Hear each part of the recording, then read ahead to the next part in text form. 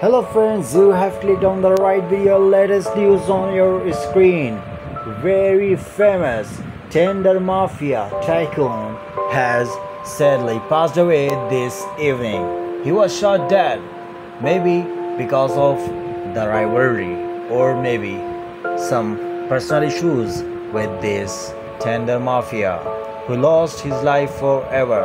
He had a fan following of more than 1 million fans on social media, and also he had a good exposure on television.